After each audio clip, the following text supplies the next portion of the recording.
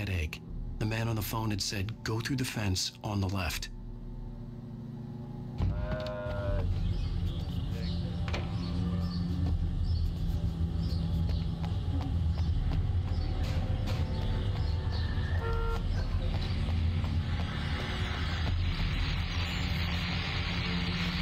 Well, folks, it's been another long night, and it's about time for me to sign off for a while. God knows I need my beauty sleep. Just one more item before I go. It's been a busy night for the Sheriff's Department. We've had a few broken windows, even a report of shots fired on Main Street. Deputies Mulligan and Thornton had to deal with two intoxicated young men who were celebrating the completion of their Deer Fest float. Now, folks, we get this every year. I know it's exciting, the big day's almost here, but let's save it for the party and leave the gunplay for the shooting competition, huh? There's no point in getting all worked up yet. The caller had told me to find a hole in the fence behind the police station. There was something for me in an abandoned car.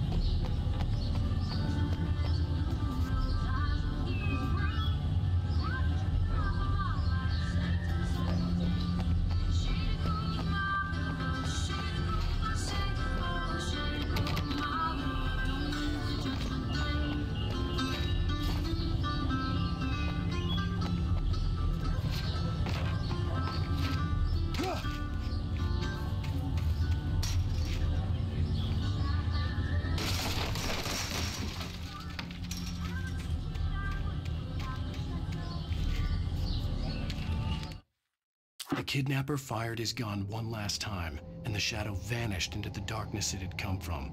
See? Nothing to it, Wake. The thought of Alice in his hands was revolting. We stood on the wooden platform of Lover's Peak, the waterfall on the mountain behind us, the lights of the radio mast blinking red in the heights above. I fought with the urge to take a swing, force myself to speak. Let's cut the act now. Where's my wife? Alice's driver's license had been placed on the front seat. The caller meant business.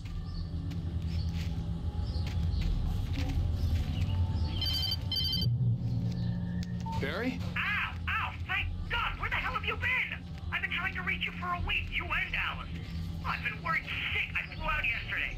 I'm here in Bright Falls. Barry, listen to me. I'm at the sheriff's station. Come and get me. I can't talk now. Al, what the hell is going on? I had to get the sheriff to let me go. I needed to get to Elderwood National Park to meet Alice's kidnappers.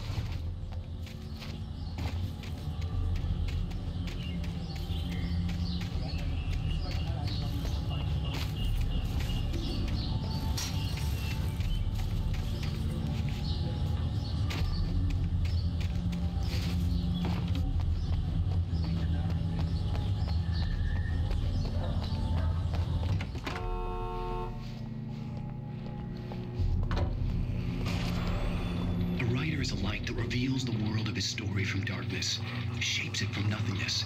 The way a sculptor carves a statue from a block of granite. If I stop, the world I'm making dies. Darkness will reclaim it. It's a long, hard journey into the dark. Alice's life is at stake, but I can't think about that, or I'll lose it. The dread lingers at the edge of perception. I'll push on. Anything is possible here. I'll write the story. I'll save her.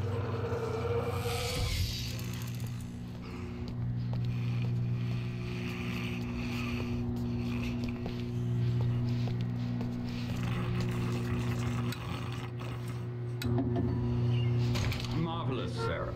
I just wanted to settle all the damage the Anderson brothers might have inadvertently caused on their recent and regrettable little outing. They are not accountable for their actions, of course. I can assure you that my staff has been reprimanded.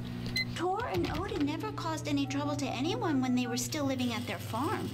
Indeed. All we can do is to Slow down the progress of their dementia. Are you feeling any better, Mr. Wake? I'd like to leave. Am I free to go? Well, we still need to talk about... Am I under arrest? No, of course not. But I need to know where you'll be staying so I can get in touch with you. I'd avoid the motel. The Majestic is known for its roaches. The cabins at Elderwood are pretty nice, though. That sounds perfect. I'm Dr. Emil Hartman. I'd like to invite you to stay at Cauldron Lake Lodge. Did you talk to my wife? I had the pleasure of discussing your situation with her on several occasions. Did you set something up with her? I invited her here. My clinic is a place where... Oh, hey! Oh, my! Take it easy. Hey, nobody move. Get your hands off of my client. Who are you? I'm Barry Wheeler, his agent. If you have business with Mr. Wake, you talk to me. You yokels won't know what hit you once I sick my lawyers on your asses. No harm done, Sarah. I'm all right. I don't want to press charges. Mr. Wake, my offer still stands. Get me out of here. What the hell was that about, Al? We don't need a replay of that thing with the paparazzi. I thought they were gonna lock you up. I had to talk to someone. I told Barry everything. He thought I was certifiable, but when he heard about the manuscript, I had him. The fact that I'd written something, even if I couldn't remember it, was enough for him. He smelled money. And he believed that Alice had been kidnapped. Anything beyond that was another story. I had a midnight appointment with the kidnapper in a place called Lover's Peak, somewhere in Elderwood National Park. The plan was to rent a cabin. I don't like it, Al. I don't like any of it. It's not good. In fact, it's the absolute opposite of good. Mr. Wake! Barry, you found him. Hi, Rose. Oh, wow. I was just thinking about you, too. Great. I was just bringing Rusty some coffee. He's on the balcony, looking after Max. Poor thing. I really need to go. Great to see you again, Mr. Wake. Later! Who's Max? What an airhead. Jeez, Mr. Takes a swing at everybody. This is not her fault. She's a very nice girl, and I come here to rent a cabin where I can wait till midnight. She even has a fan site dedicated to you. And she was very helpful when I was looking for you.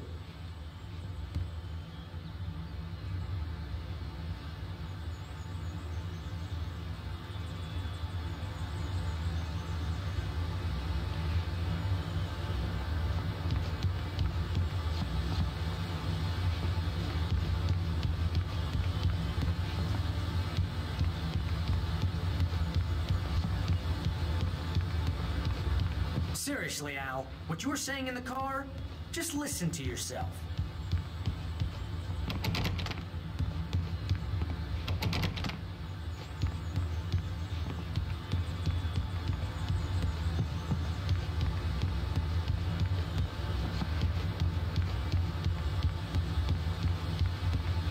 What, you shot a guy and his body just disappeared? When was the last time you slept? What, are you high? Have you been drinking? No! Look, Barry, I'm missing a week, and someone's got Alice. Do and you everything's understand what it sounds like when you say stuff like that? Don't get me wrong, it's a good story, could be a bestseller. But when you start confusing fiction with reality, you're buying yourself a ticket to the funny farm. Wait here.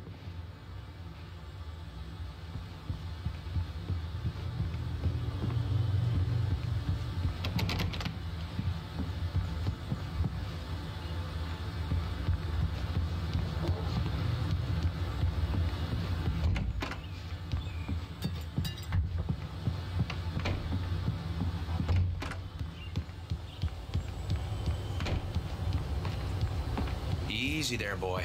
I'm almost done. Hey, Rusty, right? You rent cabins. Oh, Mr. Wake. I'd shake your hand, but mine are kind of full here. Actually, I'm sorry about this. Would you mind grabbing the registration form from the desk? It's just across from Bucktooth Charlie. Okay, sure. What happened? Crazy poachers. Max here got his foot caught in a trap. They're illegal to use here. Hell, you're not supposed to hunt within the park at all. But that doesn't stop some lowlifes. Well, at least Max is gonna be okay. He got lucky. Max is still groggy from the shot I gave him, and I'd rather not leave him alone just yet. The form's on the desk across from the mammoth skeleton.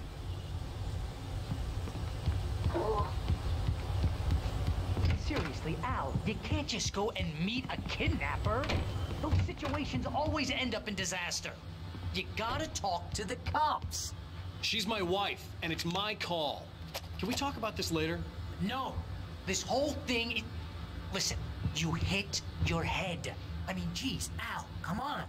You gotta understand how crazy all this sounds. If you're trying to pull a joke on me, freak me out, it's working. Ha ha, let's have a laugh on Barry.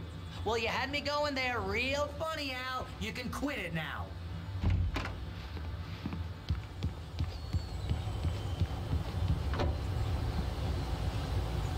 I think this is the form you wanted. And here are the keys. Okay, you're all set, Mr. Wake. Glad to have you staying here. Thanks. Can you tell me how to get to Lover's Peak? Oh, sure. It's at the end of the nature trail. Just follow the paths, you'll get to it eventually. It's an easy walk. Nice spot, too. If you have any trouble finding it, just keep your eyes on the radio mast. It's right below that. Oh, and hey, if you take a walk in the woods, watch your steps so you don't end up like Max. I guess I'm a little worried. We got a bunch of campers out there we haven't heard from.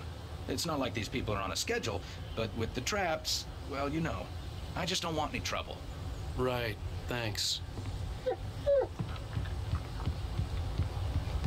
Look, Al, you're asking me to believe that you shot a dude who went poof into thin air, a guy who was bulletproof until you pointed a flashlight at him.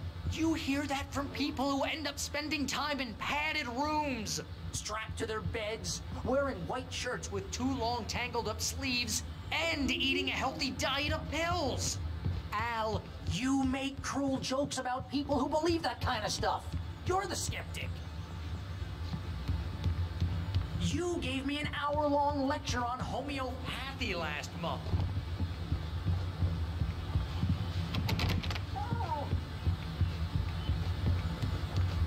Al, come on! I mean, okay, maybe something weird happened to you, okay? Well, thanks for the heartfelt vote of confidence. All I'm saying is you gotta throw me a bone here, bestseller. What would you think if it was me? There's no way you should be going out at midnight with a gun. No one asked you to come here, Barry. Either work with me on this or go straight back to New York. Your choice.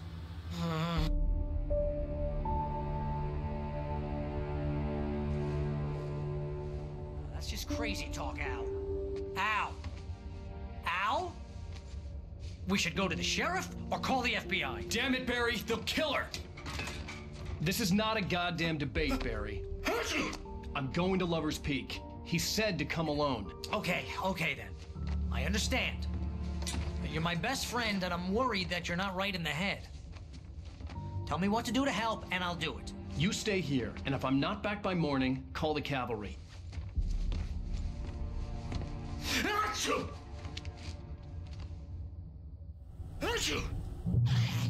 Just be careful with the natives, Al. These yokels are dangerous. Everybody hates a tourist, or it'll be Deliverance all over again. Bless you. Oh, this place is trying to kill me. I'll bet there's mold in here, spores, poison ivy, God knows what. This is so not worth a 15% commission. You want to know where you can shove that flashlight? Lock the door when I leave. Yep, you go ahead and do what you have to do. I'll be fine. Alone, but fine. In a cabin straight from a horror movie.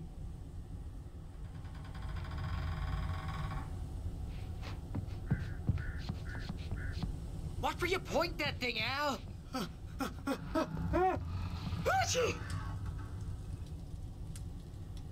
Stop it, Al! Stop it! You're giving me a migraine, Al. You know I'm useless with a migraine.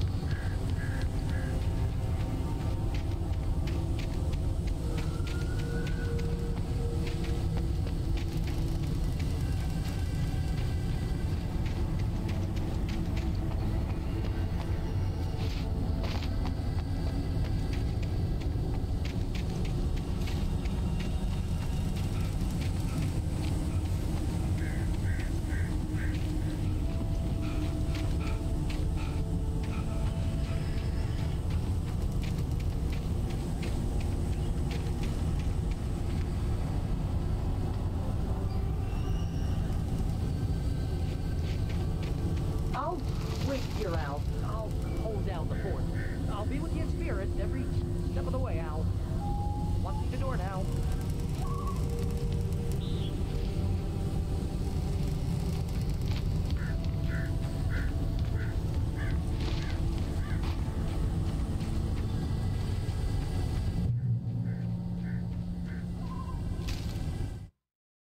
Barry had never gotten along with Alice, but he knew Alan loved her with an almost frightening intensity.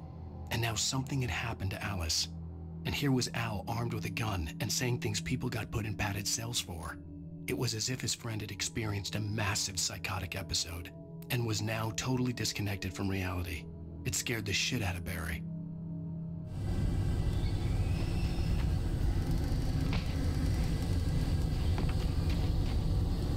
Barry had the keys to the car he rented. It wasn't a long walk to the visitor center, and it wouldn't be any use to me in the forest. I knew I should have gone to the cops. This wasn't the smartest thing I'd ever done, but I was still angry with Barry for trying to talk me out of it. These people had called me right in the sheriff's station. The cops wouldn't scare them, and they had Alice.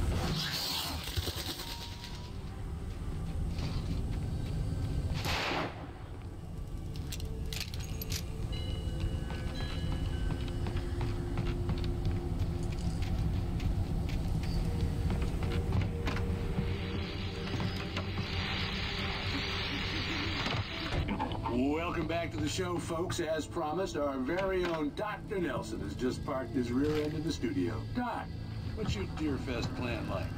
My plan? You make it sound a lot more organized than I ever seem to manage.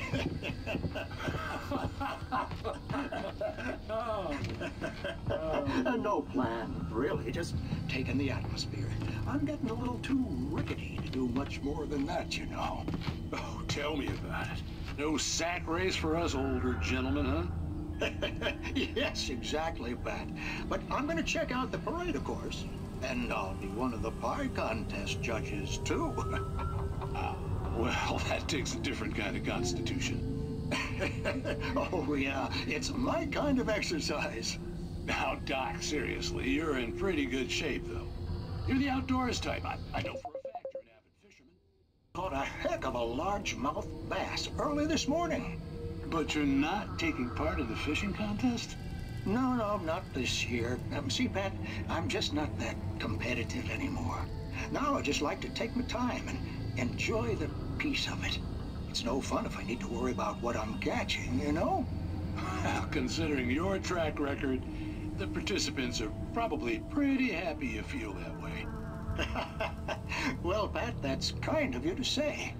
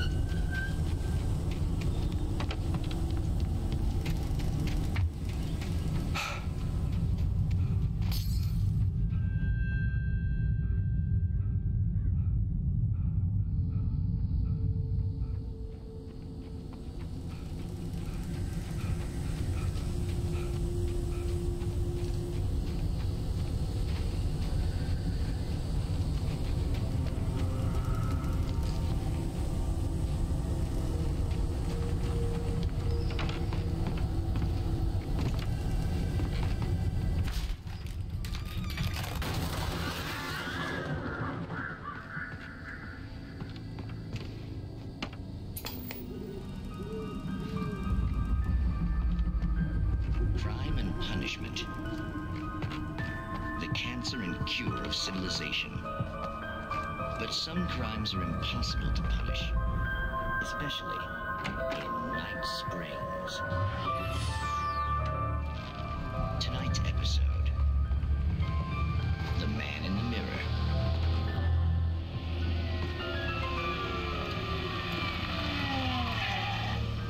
He's inside, Agent. He's a weird one.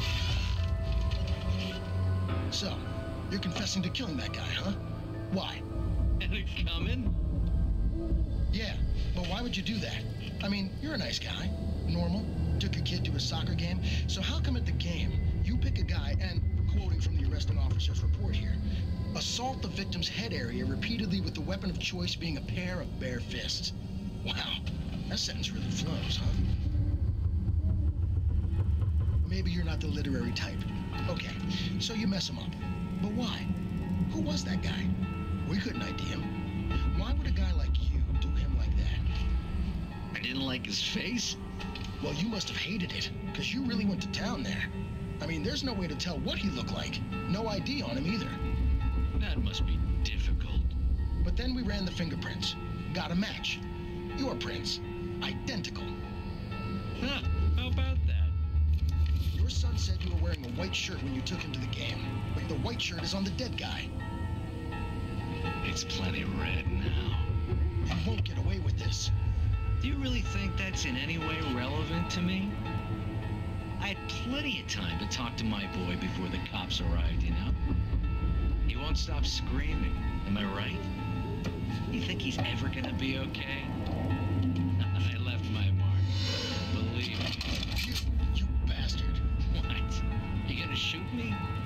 What's the point? I'm going to prison. You got me. I don't understand any of this. And you never will. Don't worry. Maybe you'll see me again, Agent. Maybe in the mirror.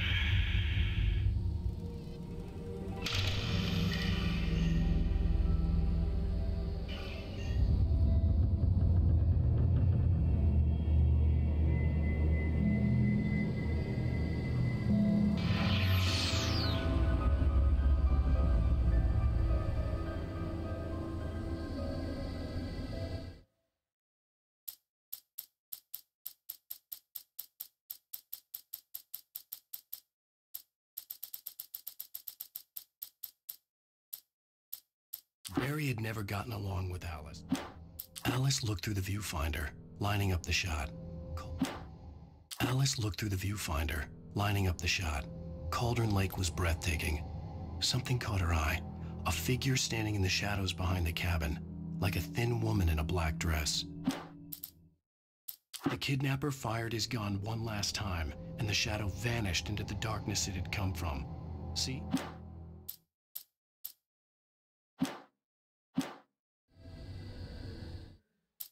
In spite of its human mask,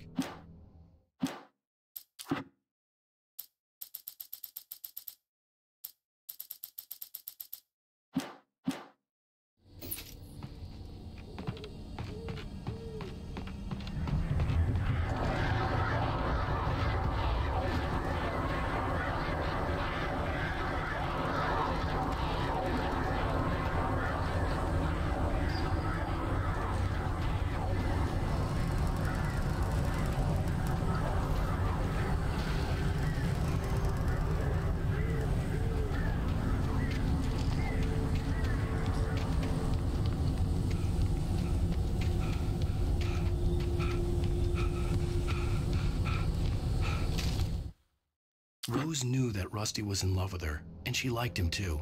She liked him a lot. He taught her to dance, and life had certainly taught her the value of a man who was gentle. He treated her well, made her smile, made her feel good. But Rusty wasn't the prince of her dreams, and that tended to underline the unbearable truth. She was no closer to that Hollywood magic than he was.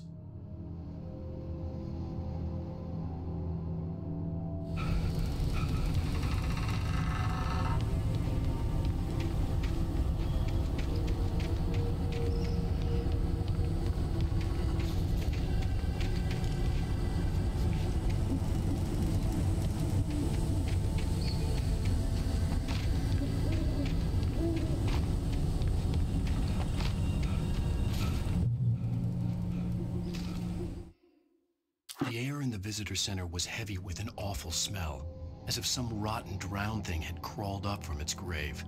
Rusty kept coughing blood. My eyes were drawn to the twisted shape of his broken leg. The attack had been vicious. Max whined in his cage. Rusty's eyes were wild with fear and terror. He gasped, "Mr. Wake, it happened just the way it was on that page."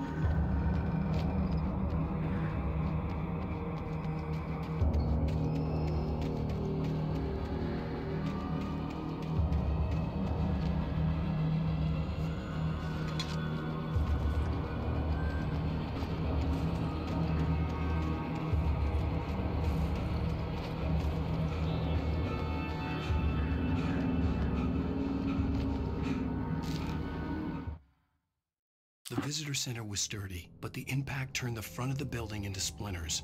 Rusty was thrown across the lobby like a rag doll and hit the far wall hard.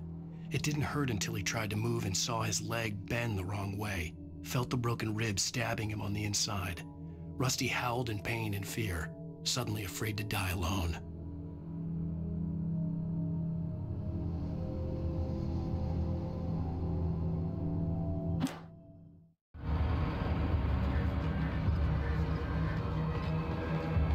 The ranger's office was locked. I'd need a key to get in.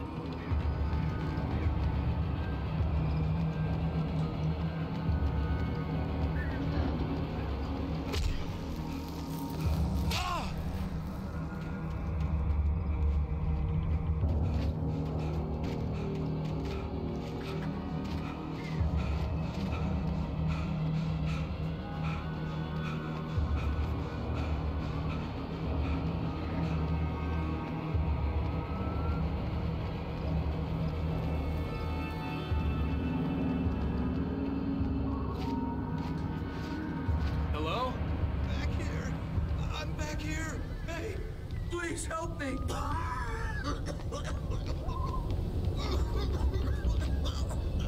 I'm here! I'm hurt! Mr. Wake? Oh, hell. It happened just the way it was on that page. I found. Came true. It knew. So dark. It'll come back for me. You must... The lights. In the office. I have the key. Okay, Rusty. Hang on. I'll be right back. Whatever did this couldn't be far. Rusty had found a page from the manuscript. It would help me understand what had happened. Shh. Good boy.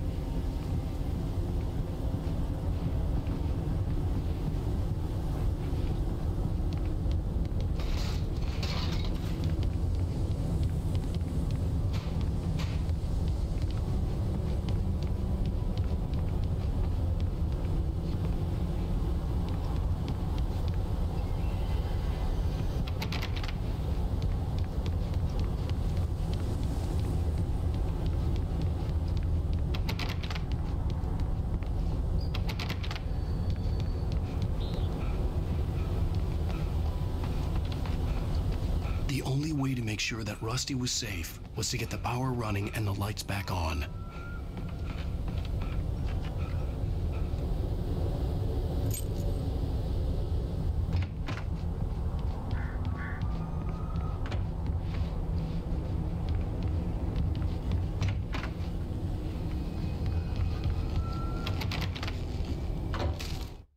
At the last instant, I changed direction and threw myself down. The axe splintered the trunk of a tree. I stumbled into the pool of bright light. My lungs burned. I was too exhausted to move. I tensed as I waited for the killing blow, but it never came. I raised my head. Nothing moved in the darkness beyond. For the moment, bathed in the cold light, I was safe.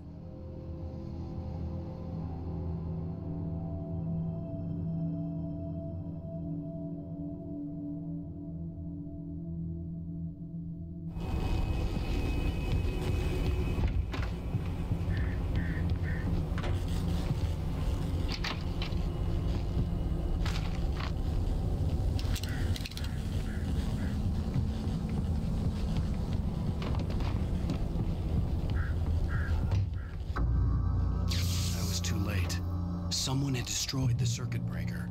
There was no way to get the lights back on.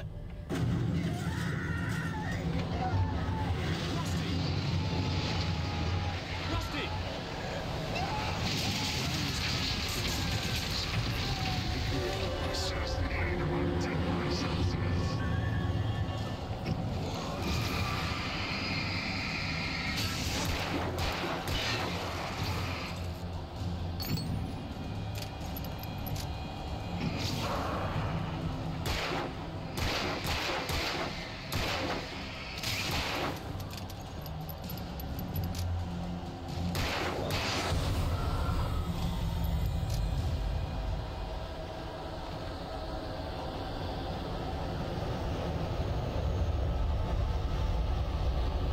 Something had torn a mammoth-sized hole in the wall.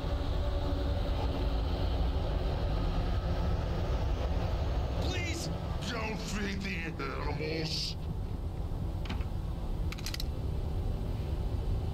Fishing is only permitted for those prisoners who purchase a park fishing license.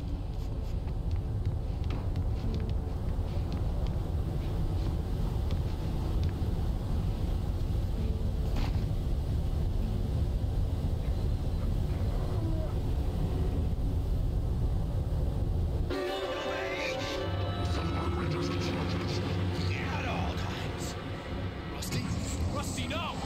Never approach closer than 100 yards. Two bears and wolves never approach any other wildlife closer than 25 yards. Pets must be leashed. At all times. Never leave your pet Unattended.